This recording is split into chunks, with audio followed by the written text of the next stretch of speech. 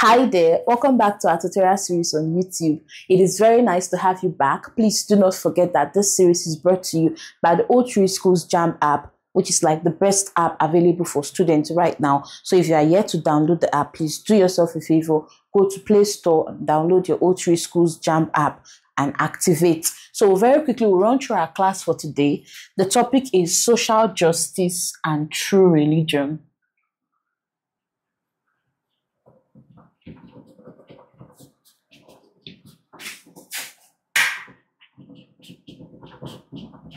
Now we'll be looking at the book of Amos. Amos chapters, let's see, 2 to 8. Social justice and true religion. First, we define these terms: social justice, what is true religion? Social justice. Social justice has to do with equal rights and privileges for all, irrespective of background or status or what have you. So social justice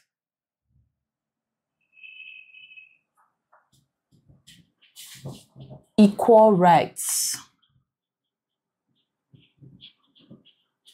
for all, equal rights, equal privileges, because everyone is born equal. So there should be equal opportunity for people to access basic things, you know, literally. So that's social justice. Basically, equal rights for all, where everyone is equal. There are no sacred cows. No one is above any other.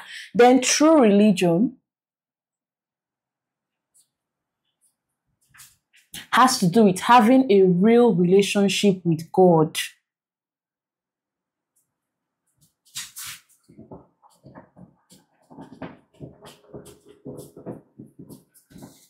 When you have a real relationship with God, it means worshiping God in truth and in spirit.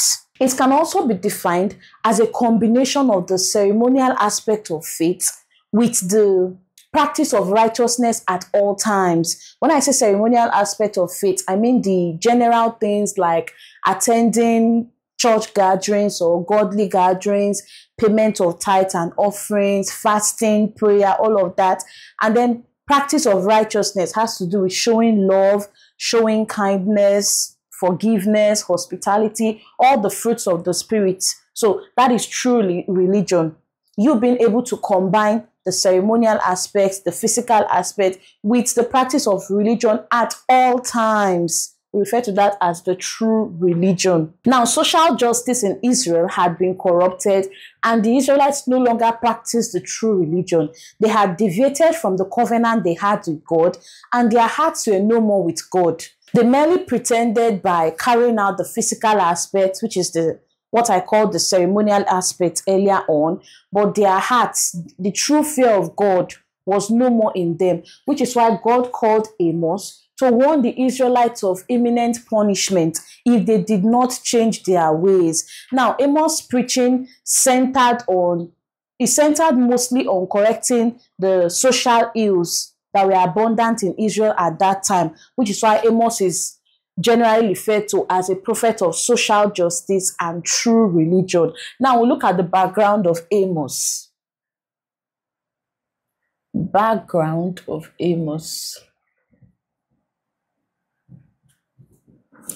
Amos was a sheep breeder in Tekoa.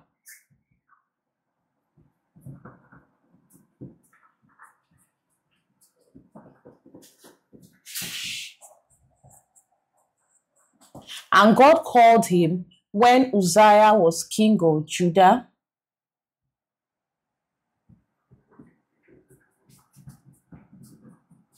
and Jeroboam was king of Israel.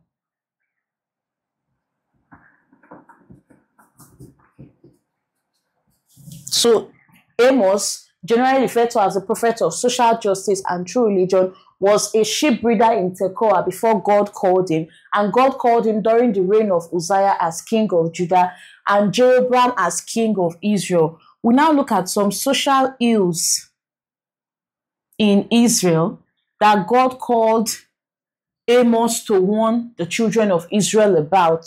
First, they disobeyed God. We said they disobeyed God. They didn't keep his commandments. Next, they practiced idolatry.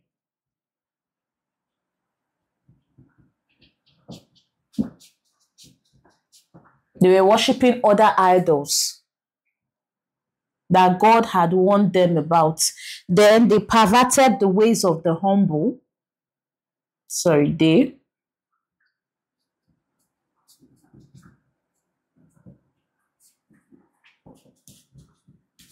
The ways of the humble. They also sold the righteous for silver. They sold the righteous for silver.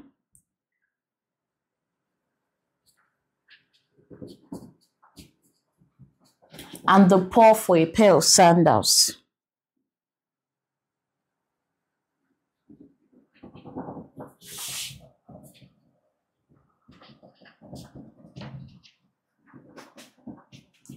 Also, we have a man and his father went into the same girl.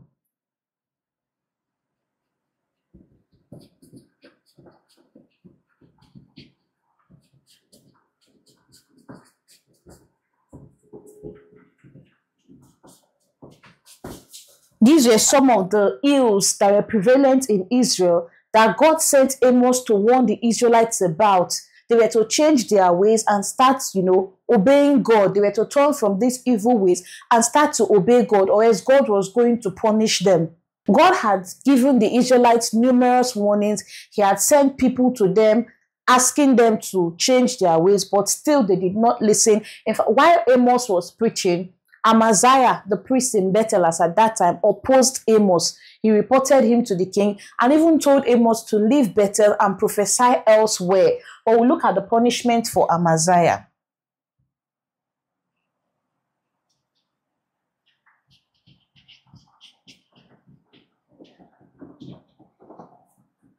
He opposed Amos' message to the Israelites. The message that God had sent Amos to preach to the Israelites, Amaziah opposed Amos and even reported to the king so that Amos would be thrown out of Bethel. So God punished Amaziah. First, his wife would be a harlot.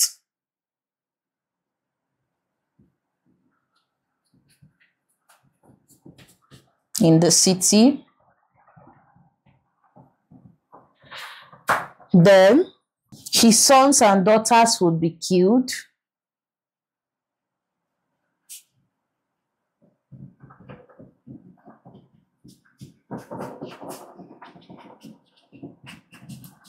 His lands will be divided.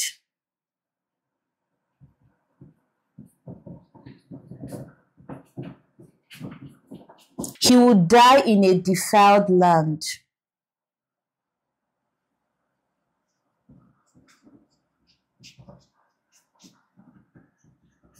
These were the punishments that God gave to Amaziah for opposing Amos when he was trying to spread God's message for the Israelites. Then as for Israel, punishment for the Israelites if they refuse to change their ways.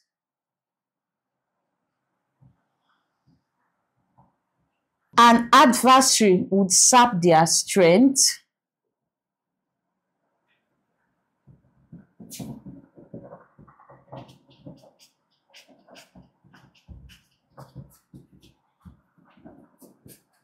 And plunder their palaces.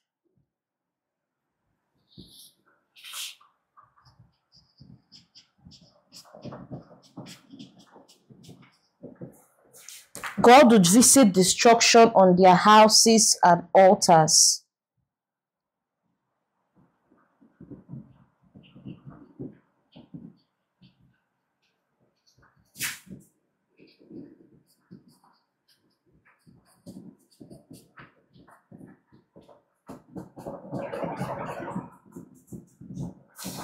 The city would fall and rise no more.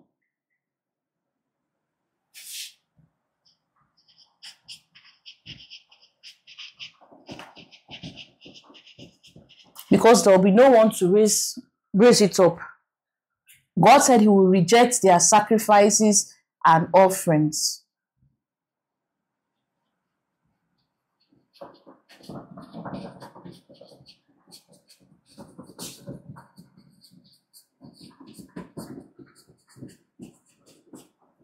God said he will reject their sacrifices and offerings. Those that oppress the poor would not live in the houses they had built, neither would they drink wine from their vineyard.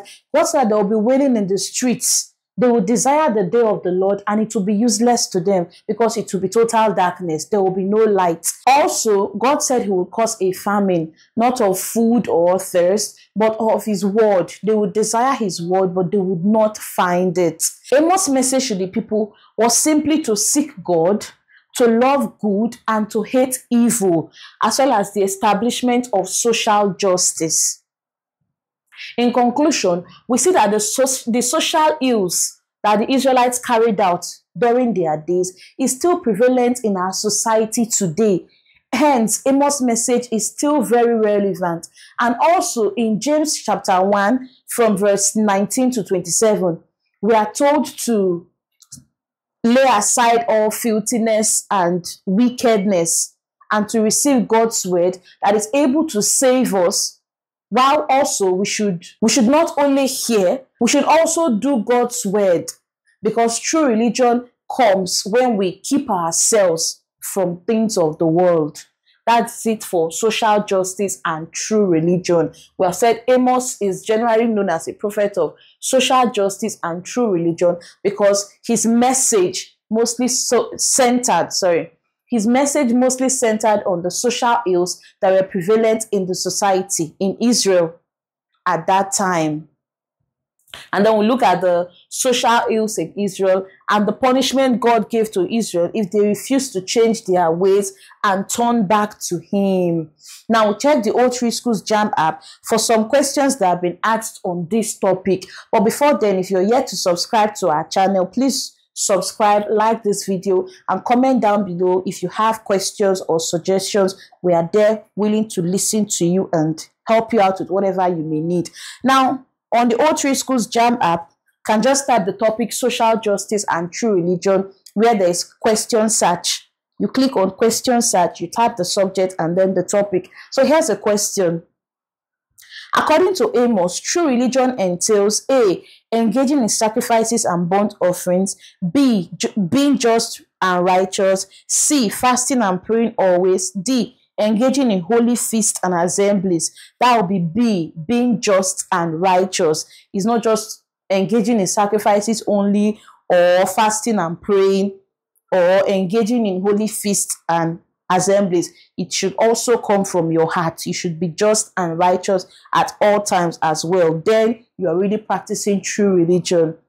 Another question here says, Prophet Amos told Israel to hate evil, love good, and establish justice in the gate so that God would A, heal their diseases, B, give them good leaders, C, be gracious to them, D, multiply their descendants, C, God will be gracious to them if they hate evil and love good.